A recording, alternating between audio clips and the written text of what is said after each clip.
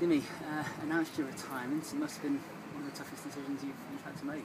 Yeah, look, it's been easily the toughest decision I've ever to make in my life. I've been here, this has been my home for 18 years now, so yeah, it's tough. It's definitely tough to leave such a big club, a huge club, club that has been obviously hugely important to me.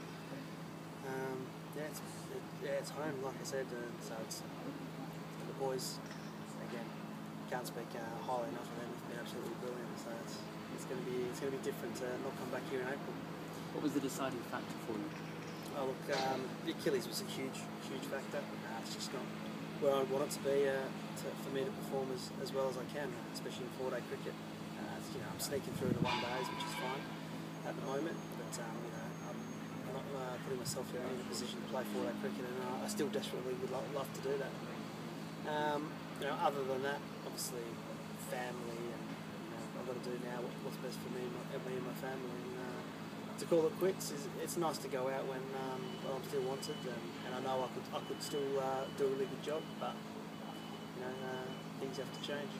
Do you think it's probably you yourself acknowledge that you're a very positive person? Do you think, having had the injury since 2010? Other players probably would have called it quits before now, and it's just your kind of positive mental attitude that's got you through. Yeah, look, everyone treats injuries differently. The doctors told me it'll be tough for you to get back. I just did everything I possibly could to make sure I got back, and when I first got back, I knew it wasn't right, but I could just sneak through games, and I wasn't enjoying it as much, so I just had to work a bit harder to get it right and make sure I enjoyed playing the game again. And yeah, look, done the most. Anyone will say that's had big injuries, the rehab is so boring.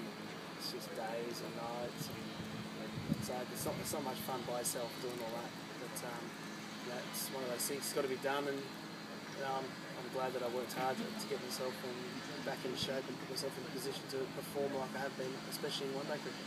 Absolutely, of course. The team's success in the last 2 or 3 years since you've been carrying the injury, it must make, to a certain extent, it must make some of the pain worth it.